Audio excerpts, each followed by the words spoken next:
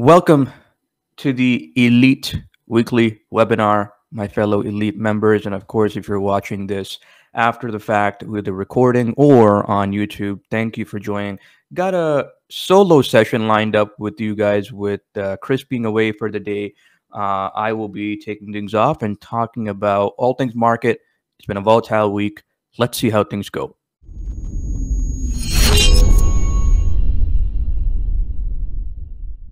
Okay, so we got the S&P 500 chart here. It looks a little bit different than Chris. Again, I don't have any of the trend lines up here.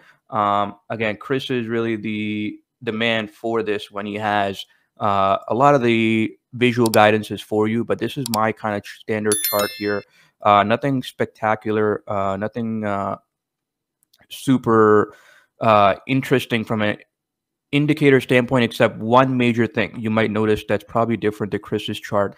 I proactively went on and actually made visible the Riz Alpha Cross Evo chart here on the chart, the indicator here on the chart. So you could see this red arrow that just went and gave us a short signal, okay, just on Friday itself. And of course, a couple people in Elite and masterclass students, stock trading masterclass students, get access to this indicator forever. And they pointed it out as well. Obviously, I saw it the moment it went off because I get an alert every time it fires, long or short. And guess what? We got a short signal. If you take a look, the last time we got a signal was on Monday, January 23rd, and it gave us a buy signal. As you can see, it was a solid signal. This one worked out really well. So interesting times. I'm not saying that just because we have the Alpha Cross Evo short signal that the market's going to, absolutely just puke. I'm not saying that's a guarantee, but I know my indicator has my name on it. I know the probabilities around it. I know how it works, and I can tell you more often than not, it works pretty good. A very nice edge given by this indicator, even when we back test it. So I thought I'd, since it just fired off a short signal on Friday, I was going to talk about markets pulling back and my views on it. So I figured it'd be interesting to give you guys a little bit more context for those that do not know what the indicator is, for those that have not experienced it or seen it for themselves or have access to it. So there's that kind of showcase there for you. But for the week, we could see it's been a very red week. There's no denying that. We had pretty much Monday here dropped off, and we had Monday was off, closed. So Tuesday we had a big red day, and every day since, you can see the last 4 days, because it's a short trading week, we had a red candle. Okay, very, very big sell-off on Tuesday. And since then, we had a little bit of a pickup, still red candles because they closed lower than where they opened. And then Friday was that gap down there. All right. And that's where the Alpha Cross Evo kicked off. The Alpha Cross Evo is really giving us a short signal because it's looked at the previous pricing data as well. All right. So factoring in that momentum beautifully there. So it remains to be seen if we will go lower. But if I have to make a call, apart from the Alpha Cross Evo, I do think we can go lower. I do think we can see the 3,900 level. And I want to make a line here for you guys just to give you an idea and a little bit of context. The 3,900 level is the level that I'd like to see.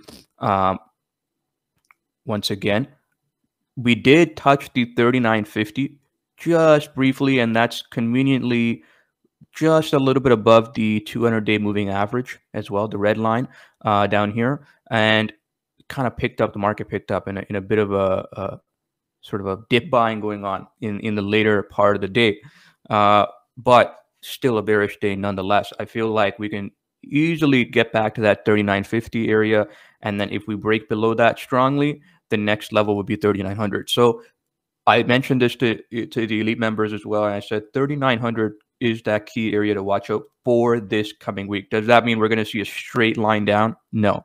But because it's a full trading week, we have 5 trading days coming up, full trading days. So, let's see if we can get down there in that area. So that's my key level. You'll also notice that we have some strong historical support to end off 2022 here. that I'm going to actually circle it just so that makes it a little bit easier for you guys to see. You can see that's a strong consolidation over a couple of weeks in the end of 2022 and just as we started off 2023. Okay, so keep an eye on that being the next support level. And I'm gonna again make another line here just to give you an idea at just about 3,800. Again, we're not gonna hit 3,800. I can almost guarantee it. We're not gonna hit 3,800 straight away just next week, but that's something to keep in mind. A strong break below 3,900 doesn't mean we're gonna see 3,800 right away, but it's a key area to keep in mind. Also, because it's a historical support. I personally do not see us getting to the 3,600, 3,523 area low of October last year anytime soon, but doesn't mean it can't happen. We're very much focused on the data. We're very much keeping an eye on inflation, which has unsurprisingly ticked up a little bit and holding a bit more stickier than anticipated. And here we have the market sectors that I brought up. This is for the last 1 year. Let's quickly take a look at the year to date as well. Year to date, we have the S&P 500 actually positive on the year, up by 3%, with tech, XLY, XLK, XLC, the communication sector, the tech sector, and the XLY we have here is actually the what is it? Trying to see here. Yeah, that's the consumer discretionary sector. Okay, XLY, and those three communications, tech, XLK, and XLY, consumer discretionary, are having a solid outperformance of the S&P 500, with the XLF, the financials, very much close to that nearly 4% positive for the year, year to date. And then real estate, again, very close there as well. Strong underperformers, energy, right? So we've been talking about energy and how it's been a massive outperformer the last year plus, but the year is starting off quite slow for energy, just above the zero line. It's just slightly positive, but just flat for the year to date. And then underperformers are utilities, XLV, which is healthcare, and XLP, which is consumer staples. Okay, so those are the underperformers this year. Why are these underperforming? These three, XLU, XLV, and XLP, because these are the sectors that people usually buy when markets are pulling back.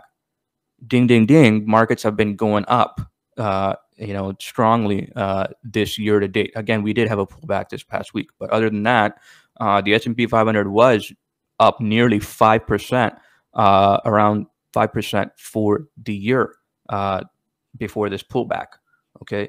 But when we flip back to the 1 year, you can see that energy is still outperforming. You can get a lot more data, a lot more zoomed out view of the performance. And you can see how communications and consumer discretionary, real estate, and tech, along with financials, and of course the S&P 500, significantly, underperforming things like utilities and healthcare.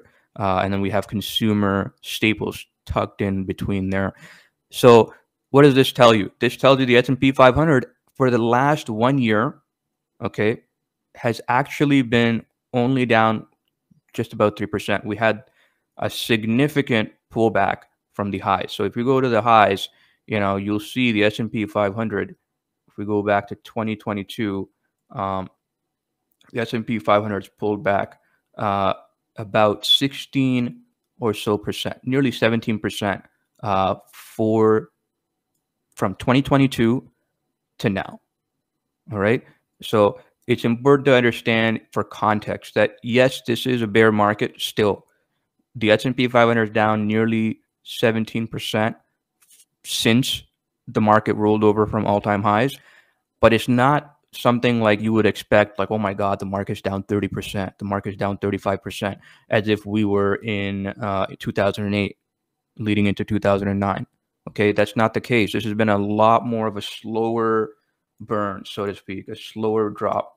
And I personally would prefer it to be a lot more fast and furious, a lot more quicker and get it done with. But hey, that's not, that's not really the case for this pullback.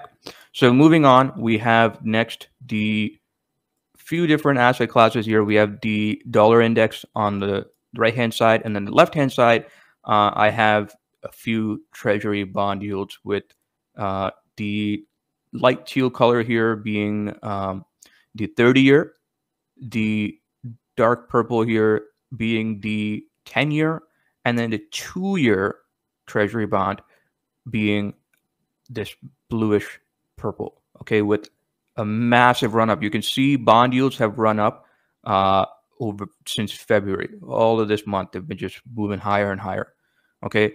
You could see the 2-year actually hit pretty much a high for quite significantly, quite a bit of time, I think since 2007. So if we were to go back all the way to 2007, the last time Treasury yields, 2-year yields, were at this level was around 2007. Okay, so to give you an idea, the market, what is it saying at this point? It's telling us that the market is factoring in a recession, but since the start of February, it's now factoring in a bit of a stronger recession. That's what this tells me. When we see yields go up, risk is coming down. Market risk is coming down. All right, meaning I should say not market risk, but market risk appetite. Okay, risk appetite is coming down for the individual investors and traders, and even I would say funds. But that hasn't translated enough yet to the broader indices just yet. Primarily, one of the reasons is because I think energy has been really holding up the indexes quite strongly. All right, as we saw earlier in the market sectors. Right-hand side, the DXY, the dollar index, you can see the dollar, the US dollar, also along with Treasury yields. You notice that, right? See this right here, start of February, just pick up, right? So it's not a coincidence that the US dollar compared to other global large currencies has also risen. Okay, so that's something to keep an eye on. Personally, this right here isn't ideal, but it's not too bad. We had the US dollar very, very, very strong leading into Q4 2022. I think that was unsustainable. Okay, but this right here, not too bad for now. Okay, still a significant increase in the US dollar strength over the last year and a bit, but definitely not where it was Q4 2022. Moving on to the last asset classes here that I have for us. Left-hand side, we have oil, and then the right-hand side, we have gold. I'm going to go ahead and switch this to a line chart just to make it easier as well. And going to change the color here. Sorry. TradingView reset some of my settings here. Gold, oil, we'll just keep it as orange for now, and then gold, we'll just make it as yellow right here. Okay, so oil languishing here, really consolidating pretty much the last 3 to 4 months between that 74 to 80 area. Okay, no trade on oil here, nothing really that piques my interest. I was hoping we'd get a break in a clear direction, but nothing yet. So not really paying attention to that much. But gold here, on the other hand, I mentioned that, look, guys, this rally in gold, I mentioned this maybe last month or 2-3 weeks ago at least. And I said, look, gold is way overbought, very, very overbought. Doesn't make too much sense. Maybe there's a bunch of funds coming in to hedge, but really, I didn't really buy that. I was not buying that rally, and I said I wouldn't recommend you do that either. And rightfully so, we've got a big pullback. Since the last pretty much 2 weeks, 3 weeks, last 3 weeks, start of February, and coincidentally, it also lines up with when we saw US dollar go up and bond yields go up, right? So inverse correlation there, but correlation indeed. So I'm not going and shorting gold, but personally, I'm just leaving these two asset classes the way they are. It's been busy enough and exciting enough in a good and bad way in markets. So my attention's been really very much focused on that, and I haven't been too concerned with what's going on with gold and oil.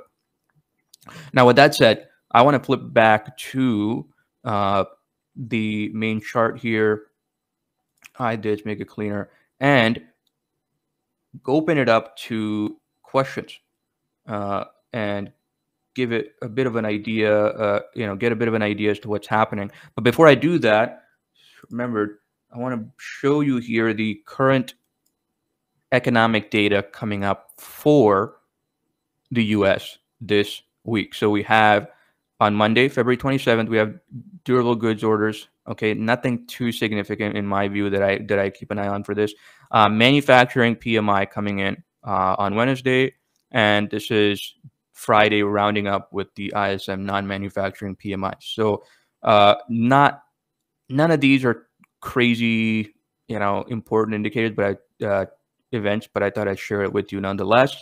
We already did have the inflation data. We already had the FOMC Fed minutes. We already had, obviously, over 2 weeks ago, the Fed rate decision. So a lot of the economic stuff has passed for now. Earnings season has also, for the most part, passed, but we do have some large caps, coming into play this week. But for the most part, the core earnings season has completed.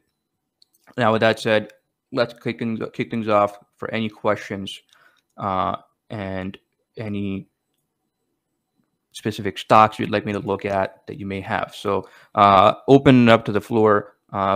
Please comment in the chat, and I'm taking a look at it here for any questions that you may have. Okay, Jazz comes in here with a solid question. Nat gas. Let's bring up UNG here for that. Natural gas has been slaughtered, absolutely slaughtered, the last few months, and it's almost like a straight vertical down line here, with finally finding some support around the $7 mark, right? So I'm quite surprised that the natural gas has sold off this much, and I think there's a few reasons behind it. One of them being we're getting a little bit more of a milder winter, although we do have some heavy snowfall, some storms mixed in here and there. But overall, it's been a milder winter. We also have had some production issues with different production facilities going offline. And last but not least, we have what's known as a glut in the natural gas market. So what does that mean? That means we went from having not enough natural gas in 2022, started 2022, and a lot of the natural gas market being disrupted because of the Ukraine-Russia conflict. But that risk essentially subsided. That fear subsided of what's going to happen with the natural gas market. We now have an oversupply, I would say, of natural gas by all concerns. And with a milder winter, for the most part, meant that natural gas demand is lower. So it's one of the reasons why natural gas has significantly pulled back. I think it's way oversold, way done. I didn't go out and just buy a natural gas ETF like UNG, for example, but it's very, very much more of a dip buy opportunity. I think if it can hold this level, I might consider going long with something or playing it via different option strategies. But Jazz is right. This is very much a good, solid setup. I feel like this area is something that's very strong, but remains to be seen. I am not taking a position in it just yet. Tom asks, Meta, can we take a look at Meta? Absolutely. Look at the gap fill.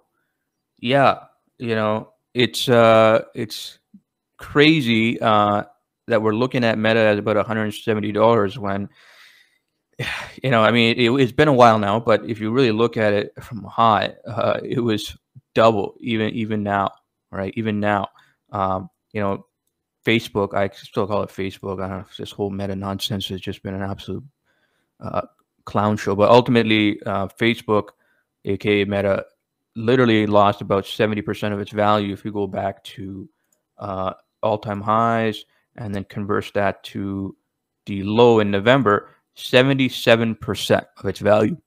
Stand corrected. So even more, right, at that point. So yes, it made a nice recovery, solid recovery. Probably what is this? 100% increase from the lows, 90% increase from the lows, even factoring in this pullback here. So with the technicals aside, what about Meta? Meta is a cash generating monster. It's not a company that's at risk of insolvency or bankruptcy. You know, they have no debts, which is phenomenal. Yeah, I think Facebook as a whole, the platform, is past its prime. I think, you know, they've obviously been facing a lot of pressures from the Instagram side via TikTok, but I think Instagram's made a little bit of a resurgence. TikTok's actually decreased in terms of its engagement metrics over the last few months. And of course, there's some geopolitical and privacy headwinds for TikTok as well, especially here especially in the US and North America. But Meta here is very interesting. I'm not going out and buying it. This pullback here is not surprising after earnings pop, but it doesn't necessarily help that we've also had a market pullback slightly this past week. So I'm looking to see if it can find a floor around 160. At 160, I might consider it potentially as long. But if you're looking at it from a long-term buy standpoint, it's not a bad entry. It's not a bad stock. But I feel like, you know, there's other opportunities that I feel more confident in. You know, and Meta has been very disappointing over the last year and a bit. So when I want to buy a stock, I want to make sure everything is in line, not just the fundamentals, which are there. They're not as great as they were 2 years ago, but they're still phenomenal. You know, this whole metaverse nonsense has been an absolute shit show. Apologize for my language, but really, there's no other way to say it. So I think that's coming back. You know, Zuckerberg's really getting that, I think, very clearly, that he's really seen how the market's punished the stock over the last year because of all this metaverse stuff. And it's not the right time, he's realized, to do it as in an economy that's slowing down, and with all the tens of thousands of job cuts that they've done already, it's not too ideal to be taking these moonshots just now. So Facebook remains, I would say, not an A tier buy, but I would say a B minus tier buy. Definitely not the best, but not the worst either. So hopefully, Tom, that gives you a bit of an idea. I wouldn't personally go and short it. If you're looking for a short, there's other stocks out there that I'm sure are better shorts. With that said, we're going through a lot of questions coming in. Okay, so after that, Abhishek asked about Walmart. Walmart dip buy, hold stable. Bringing up Walmart here, another fantastic company. Walmart's done really well over the last year and a bit. As you can see, it's actually been running up since middle of 2022, whereas everything else was cratering. This is a good, I would say, consolidation zone between 140 and 146. Picked up again from 140, as you can see on Friday. Not a bad for long term, not a bad stock for long term at all. But I'm waiting. I'd like to see if it breaks below for a buy. I'm not obviously going and shorting it, but I would like to see if it breaks below 140 for a potential entry. That's just my opinion. Around 137, 138 maybe, but 136 would be prime with the 200-day moving average there. Okay. What is it going to do going forward? Is it going to hold stable? I mean, who knows? But I don't see it getting, you know, crushed or going down. It's going to definitely, I think, do better than the broader market as it's a lower beta stock.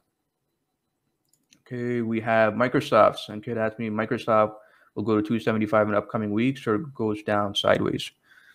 Okay, so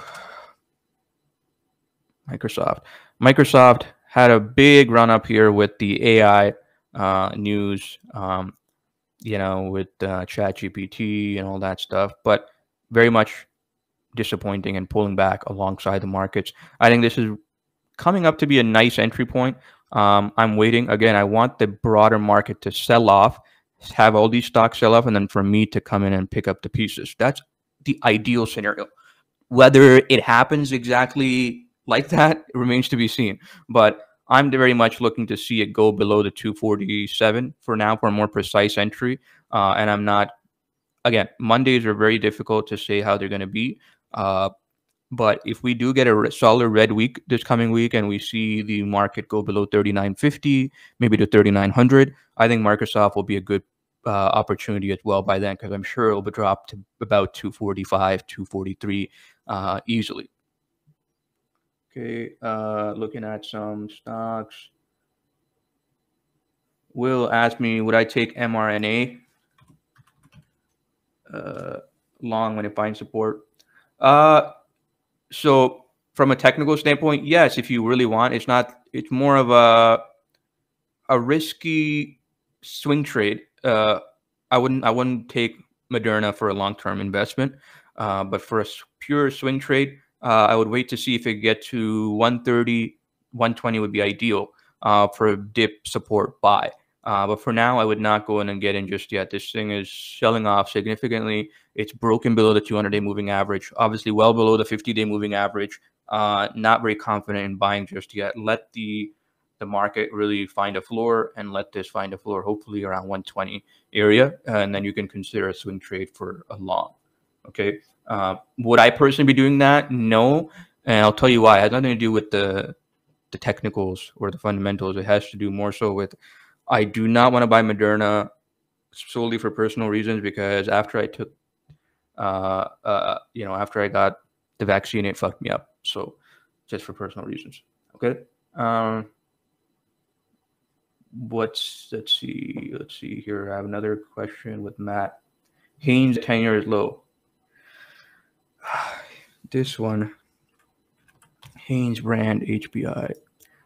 Well, it's at a 10-year low for a reason. This is pretty much a penny stock. I would not touch it. There's other stocks to worry about. I don't want to say it's gonna go under. I mean, it's been a company for a long term, well known in the garments area, but not something I would be interested in buying or shorting. Okay. Let's see. What else do we have? C, demand zone. Okay, yeah, so some good questions there. I believe I got to them. Chat's a little bit confusing here with my system keeps scrolling up in the chat here. But yeah, so far solid questions. Hopefully this gives you guys a bit more context around these stocks, and hopefully you got the answers that you're looking at. But Haynes brand, no, there's way better stuff. That I'd rather pay attention to. You can have my watch list here that you see a couple. You have Amazon, Apple, Microsoft, Google, the key players, right? Keep an eye on those. We have some earnings coming up, and I want to just quickly bring a couple ones that I find of interest. One of them being Costco. Okay, Costco releases earnings Thursday after close. Again, Costco has also done really well over the last year, holding this area, a long-term sort of consolidation, but very much sort of this sort of seesaw down here. But this is not a bad entry point for long-term. I'd like to see it go lower to around 470, but we don't know how earnings is going to go, right? So it's best to wait. No position just yet. I like to very much consider taking a position if it goes lower than 470, but that's something to keep an eye on. We also have Salesforce, CRM, keep an eye on here, and they are releasing Wednesday after close. Okay, so Salesforce, again, very, very beaten down after the 2019 highs that they 2021 highs that they had. So right now, again, earnings coming up, so we don't know that, but it's important to keep an eye post earnings to see if there's an opportunity. Sometimes you'll see stocks gap up. Sometimes you'll see them get completely oversold, and then you have to obviously assess how do they do on earnings, how are the fundamentals, how's the sentiment, and then see if it all lines up, and maybe you can take a position, right? So something to keep an eye on. CRM as well, pulling back a little bit alongside the market. So those are the two that I had outlined here for us. Obviously, there are quite a few companies releasing as well. Not all eye-catching, or something that I preferred looking at, but these two are the ones. Jazz asks, how's SEA?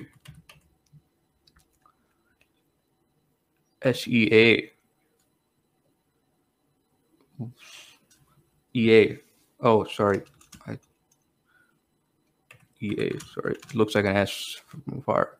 Oops.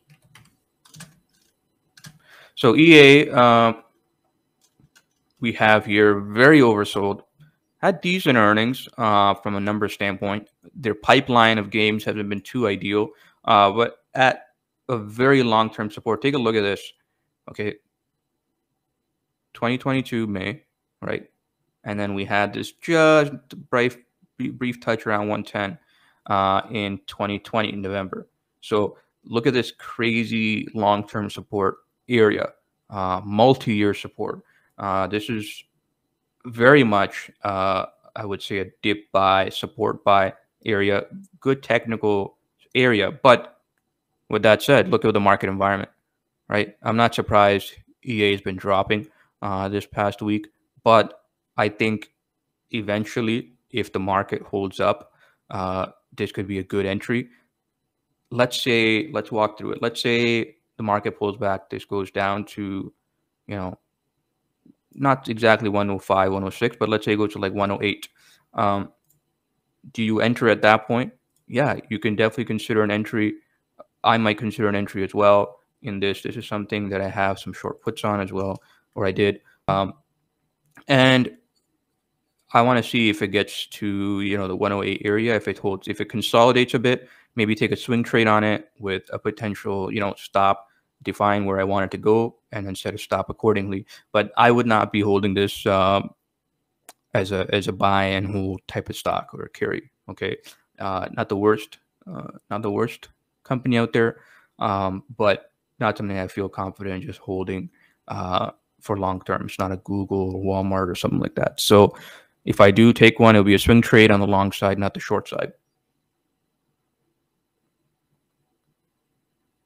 Okay, hopefully that gives you some context, Jazz.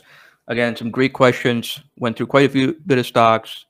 Hopefully, gives you a little bit of clarification on my train of thought around markets, plus around some of these individual stocks. Let's see how things go. Again, interesting times if you guys that short Alpha Cross indicator here. So I will be very much keeping an eye on that. And like I said, we have a plan for those of us in Elite with the tiered buy list and market game plan. So we'll definitely want to look to following that. But other than that, we'll see if there's any potential swing trades able to be taken in the meantime, either long or downside. All right, guys, it's been a pleasure. Thank you so much for joining me. And we'll have this webinar next week as well. All right, guys, take care. Ciao.